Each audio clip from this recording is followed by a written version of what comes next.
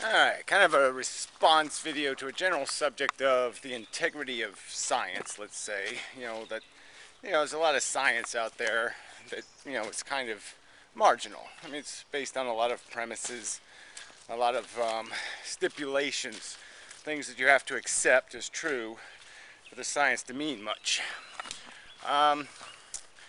This is sort of brought up because the modern mystic seems really confident that this economics guy is onto something by studying these old twin studies and demonstrating that somehow, it's all genetics and there's no element of environmental influence that's significant.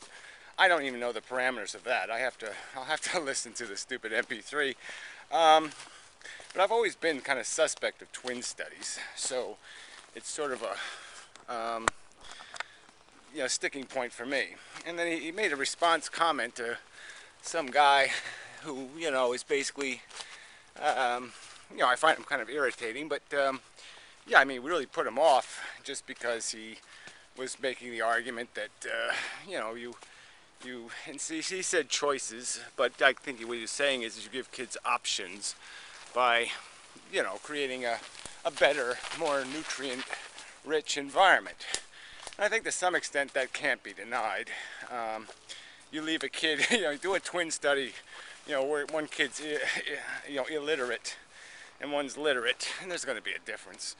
So I don't even know qualitative how they even judge for these studies. Again, this is one of these things where let's survey people and ask them questions, and that never goes anywhere.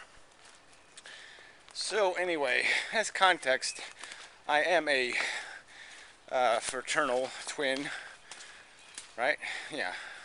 I have a twin sister, and so yeah, and so I don't even see the point of studying that kind of twin anyway, because that twin is basically just a baby born at the same time. Your genetic material isn't any closer to that twin than it is to other siblings, and the only thing you have in common is that you endured the same 9-month or so period in a womb together and were bombarded by probably very similar chemistry. So that's the only thing that would distinguish you from some other sibling in terms of similarness.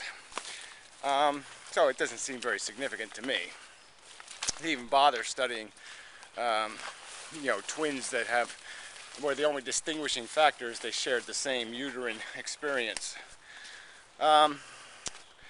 So I mean, obviously we were opposite sex, which also just completely makes any kind of comparison in the life struggle completely irrelevant, because you really can't compare the sexual apple to the sexual orange.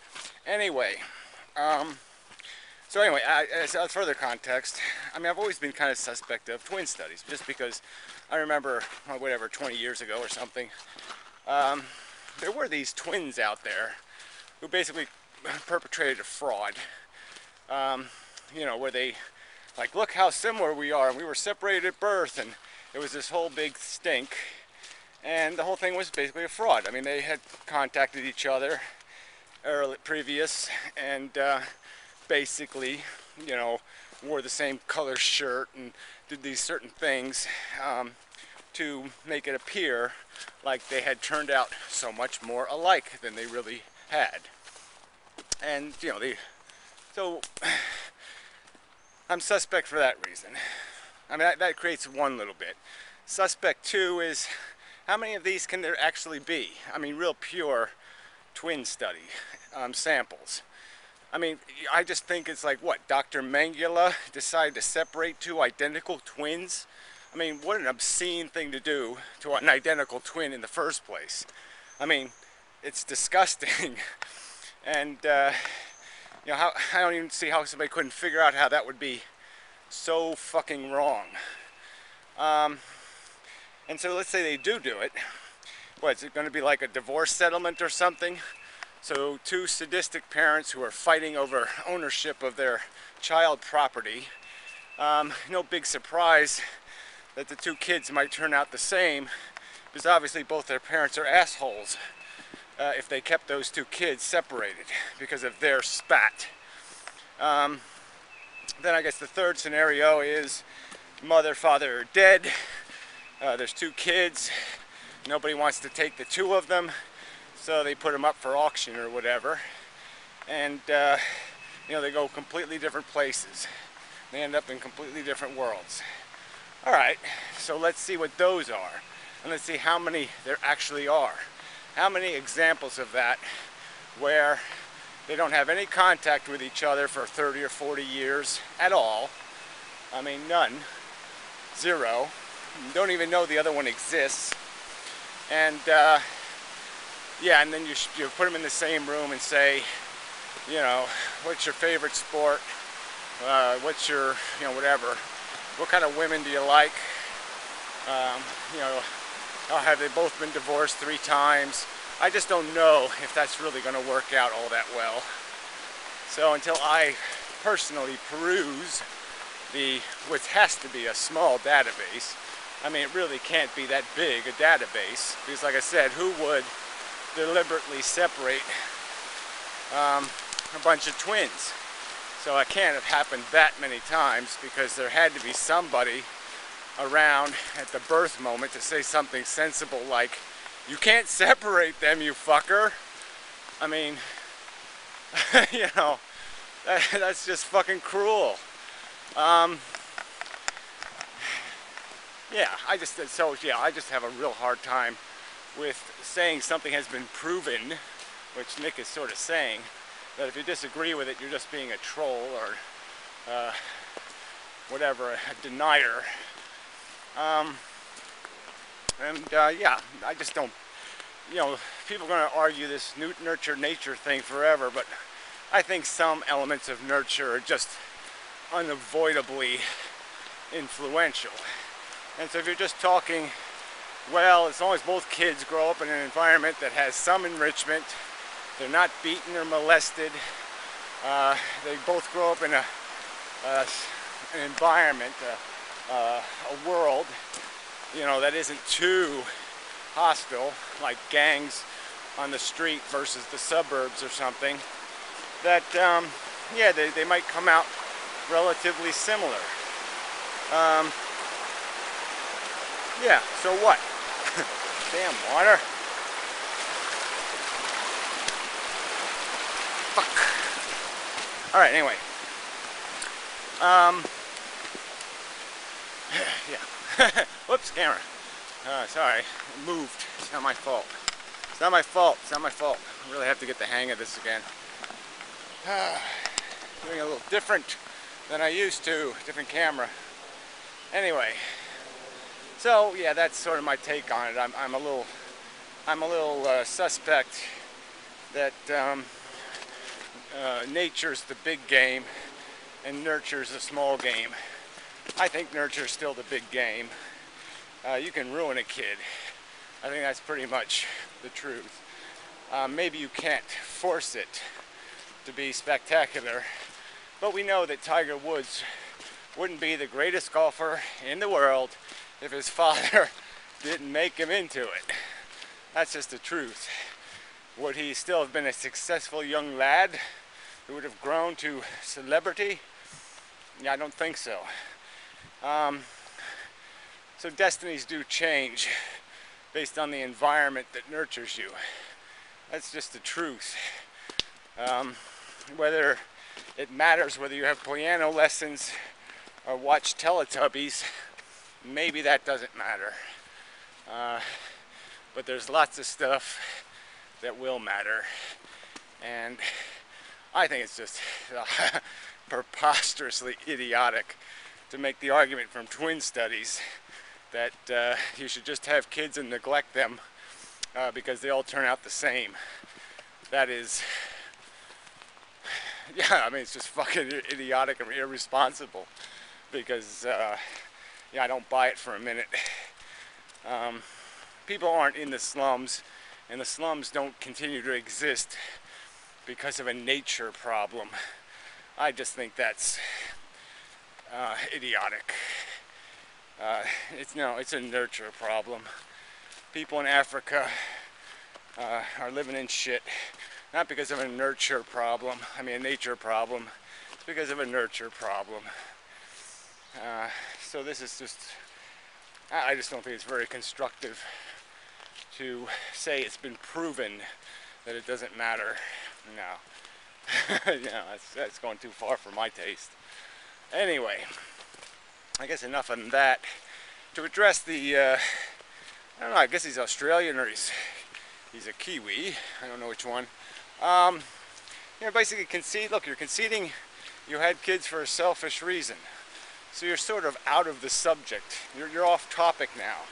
The topic is there a legitimate, purposeful, rational, responsible reason to perpetuate that, to take the risk of having a kid, to take the risk that he'll be born retarded, have 39 corrective surgeries to keep him alive, and die at 19 a virgin?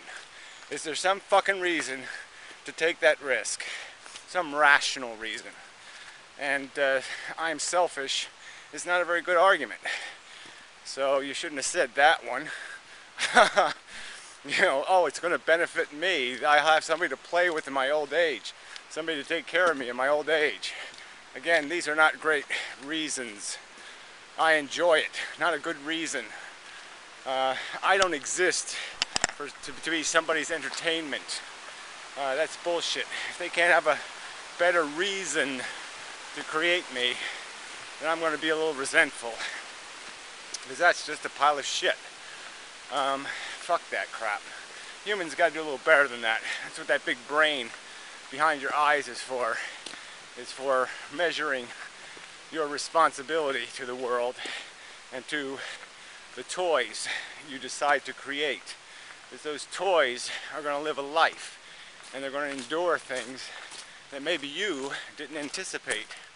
And so who are you to make those decisions? So yeah, you really didn't address the subject. If you're going to cop out with, I'm human, I have a right. You even said something about your immortality. I mean, guess what? There ain't no such thing. You're not going to be immortal, fella. Okay, your prodigy, at the best case scenario is they live for another few thousand years and a comet blows a big giant hole in the planet. Or they might even go longer than that and some other catastrophe is going to wipe this place out. I won't even talk about the impossible, unsustainable resource problem, the unsustainable violence problem. I mean, those are just, you know, that shit's going to happen in a few decades, not even 100 years. That one's going to blow you up, your prodigy up. So yeah, this immortality thing ain't going to happen. And even in the best case scenario, you know, we're never going to have the technology to stop galaxies from crashing into each other. So your prodigy is fucked anyway. And the last point you made, what was the other one? That was another one of these just cliche things, but I should mention it because you mentioned it. Let's see, immortality, selfish, what was the other one? Damn. I'm going to wait for it because I wanted to get to it. Yeah, I usually don't have this problem, but Gary getting old, brain no function good no more. Yeah. So let's see. Yeah, immortality. Humans are better than cockroaches or something like that. So we should be here instead of something else. This whole idea that life is inevitable is just stupid. It's not. It exists at our indulgence. We have the power to sanitize planet Earth. I won't go through all the ways we can do it, but you can use your imagination. Trust me, if we really want to do it, we can put a nuclear bomb every 2 miles and liquefy the whole dump. Anyway, what was the other damn point? DNA is nothing to be proud of. It's DNA, it's a dumb molecule. Why should we take marching orders from a molecule? Gotta do better than that. Shit, there was some other point he made. Yeah, well, it just isn't going to come to me. So, that's enough anyway. Yeah, that's really enough of a video. But yeah, this whole pseudoscience thing is a little tricky. I mean, there was somebody, I didn't even make a video about it, but you know, this research on, you know, humans and their past dietary habits. I mean, it's just incredibly bad science. Some idiot forced me to go read a bunch of crap, you know, about that silly documentary I commented on before, and the crap just verified my point. They concede that all you need is, you know, one odd circumstance where the hominoid is eating walnuts or something. The teeth marks will be different. You'll draw a completely different conclusion, and it has nothing to do with anything except for that hominoid just happened to have walnut trees available. So I mean, this whole thing is just stupid. It's junk science. Doesn't prove anything. It doesn't even indicate much. And yeah, it just pushes it. But that's the nature of science lately. It's all gone a little bit too quantum. You know, NASA's been caught a couple of times. You know, we've invented life. We got life that, you know, the DNA molecules changed, and it's all a bunch of hype and hoopla, and it's bullshit. We found a microbe in a meteor, and they didn't find shit. I mean, it's just bull. Yeah, that's enough. Messy here too, damn it. Too much freaking water. Alright. So, yeah, till next time. Sorry, I just can't remember that third point. What were an Australian guy in a funny hat, what would he argue? Mud puddle? No. Yeah, no, I just can't remember. Alright, enough already. Till next time.